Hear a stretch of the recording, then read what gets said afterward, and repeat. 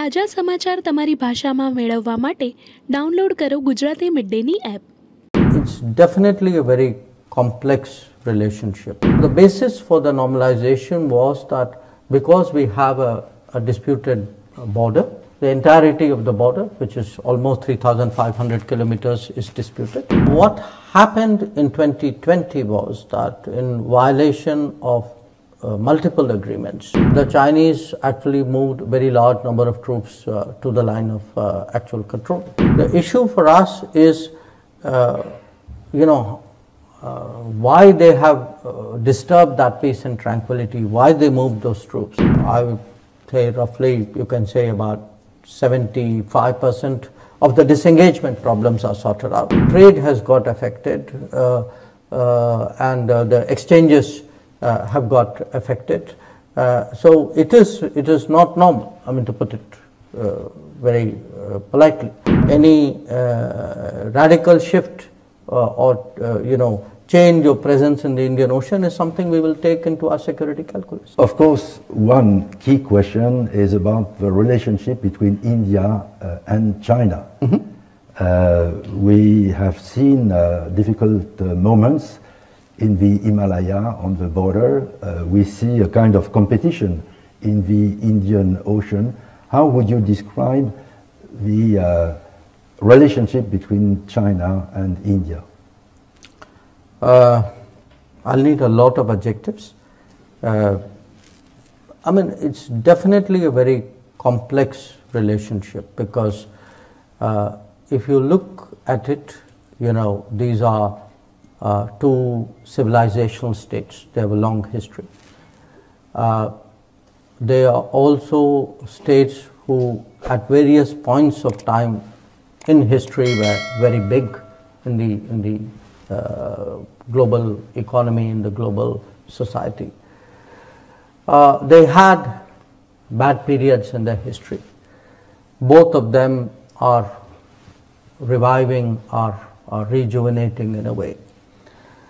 And also as civilizational societies, they are, their borders, their identity, their interests, these are getting more sharply defined, which happens in a more modern age. And they are the only two countries which have a population of more than 1 billion.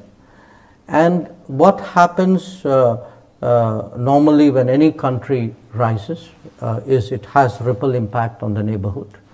Now these two countries also have the singular honor of being each other's neighbors. So each one's rise has a ripple impact. They have a common neighborhood as well, and they are neighbors to each other. So if you look at all these factors, and they have different political systems, they have different economic systems. So if you take the totality of this, you can understand why I selected a safe but expressive word like complex. We had, we've not had an easy relationship in the past. It began reasonably well in the late 40s. There were frictions in the 50s. There was a war in 1962. Then there was a period really from the late 50s till for about 15 years we didn't have an ambassador. We sent back an ambassador in 76. But it was only in the late 80s that really the relationship, you can say, normalized. Now the basis for the normalization was that because we have a disputed border, the entirety of the border, which is almost 3,500 kilometers, is disputed and is being negotiated. So the basis obviously for a good relationship, or I would say even a normal relationship, was that there would be peace and tranquility in the border. So after things began to take a better turn in 88, we had a series of agreements which stabilized the border. Then trade began, more contacts, politicians, generals, tourists, all what normally neighbors do. Now what happened in 2020 was that in violation of multiple agreements, for some reason which is still not entirely clear to us, we can speculate on it, the Chinese actually moved very large number of troops to the line of actual control at the border. And naturally, in response, we moved our troops up. It was very difficult for us because we were in the middle of a COVID lockdown at that time. They had come out of COVID, that first round of COVID. Now, we could see straight away that this was a very dangerous development because the presence of large number of troops in those extreme heights and extreme cold in near proximity could lead to a mishap. And that's exactly what happened in June of 2020. So the issue for us is, why they have disturbed that peace and tranquility, why they moved those troops, and how do you now deal with this very close-up situation? So we've been negotiating now for close to 4 years.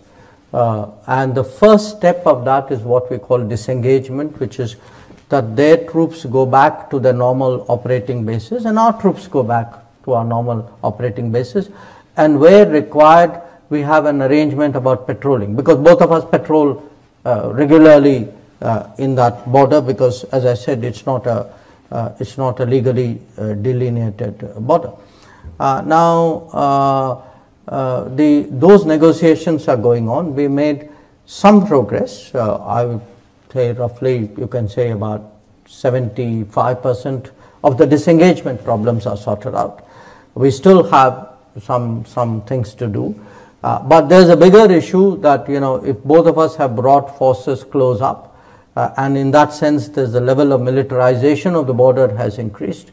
How does one deal with it? I think we have to deal with it. But in the meanwhile, after the clash, it has affected actually the entirety of the relationship, because you can't have, violence on the border and then say the rest of the relationship is insulated from it.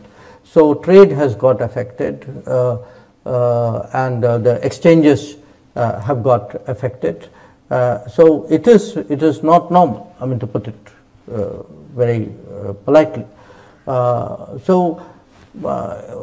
We hope that if there is a solution to the disengagement and there is a return to peace and tranquility, then we can look at other possibilities. So that is the immediate issue. But I think there are larger issues in respect of India-China. We have long struggled with the trade issue. I've been ambassador in China, so I can tell you from my time there that we are talking, 15 years ago, that we feel that the economic relationship with China has been very unfair. It has been very imbalanced, that we don't have the market access there. They have much better market access in India. We have concerns today. Again, this is autonomous of the border situation in various areas, technology, in telecom, in digital, and those are issues. And now, as you've said, we also do monitor very carefully what happens in the Indian Ocean. So for us, any radical shift or change of presence in the Indian Ocean is something we will take into our security calculus. Subscribe કરો Gujarati mid day. Bell icon પર click કરીને મેળવો તમામ વિડીયોના direct notification.